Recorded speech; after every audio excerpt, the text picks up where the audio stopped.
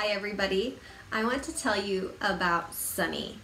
So Sunny is by Jason Reynolds, an award-winning author. He's also a children's ambassador this year. So first, this is a book in a series.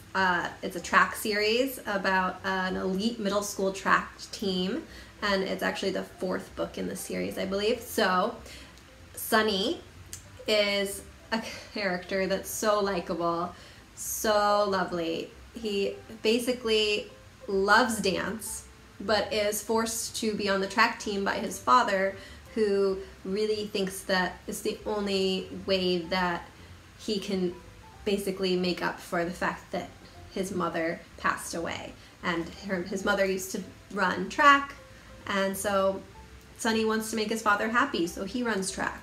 But he just wants to dance, and so he has to figure out how to be true to himself in the ways that are most important, because he wants to be a good son, but he also wants to be a dancer. So how can he make both those things happen?